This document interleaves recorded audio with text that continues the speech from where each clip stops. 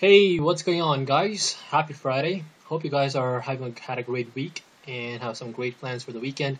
I know I have some great plans, and I'm gonna kill it on the weekend as well. Some family time, got some on the review on the charts. But so far on the week has been pretty good. I mean, if you guys like the video, please like and subscribe to the video. I'm gonna be more motivated to make more video for you guys, so you guys can learn quite a bit from me. Hopefully, you guys are learning quite a bit.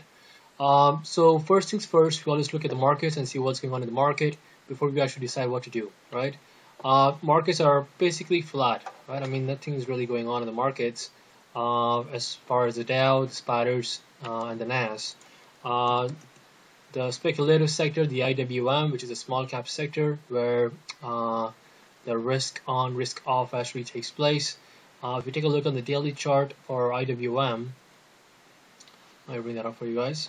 So we're still on the sideways consolidation, right? I mean, we broke out, we retest. So next week should get interesting. See if we get any more legs on it. Let's look at the trade which I did today on RH, which is Restoration Hardware. Now, I talked a lot about trading with the trend. Now, this is something which is trading trend reversal kind of trend. Why? Take a look at the chart on the daily chart, right? Past couple of gaps have been sold off. I mean, last time it gapped up, it got sold off. Tried to go back up again, and it came over here and then got sold off again. Now, if you look on this chart on the Restoration Hardware, right? I mean, this trailing pattern on here, it was just moving on a sideways consolidation, right? Don't need to be a super genius to figure this part out. Just moving on sideways consolidation. Today actually gapped up. Now look at the shorts on the shorts in there, 40.77%, which means if there was 38.37, 41% of it is short.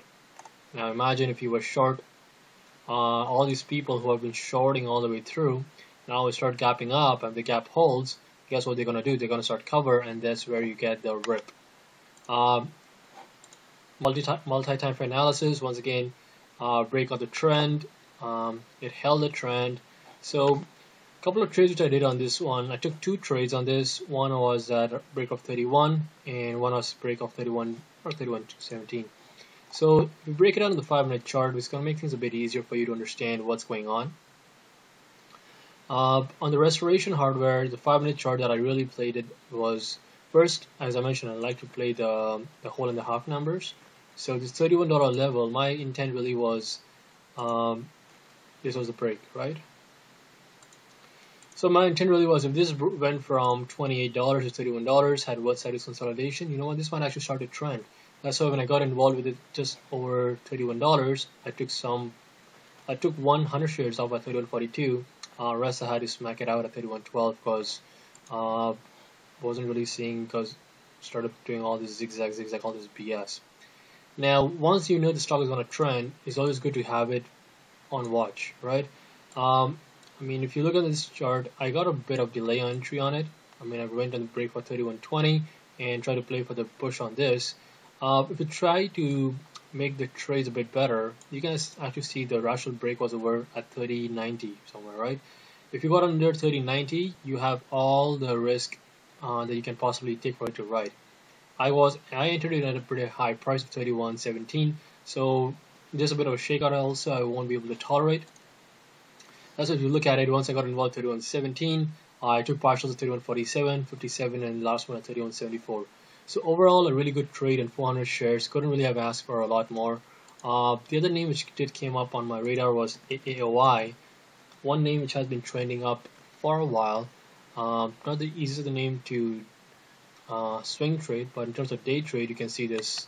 Let me show you on the daily chart. This was a trend trading at its best, right? So overall, the stock is up, right? You don't really need to be a genius to figure out from left to right what's going on. Now the only idea is, are you going to find an opportunity to actually trade, right?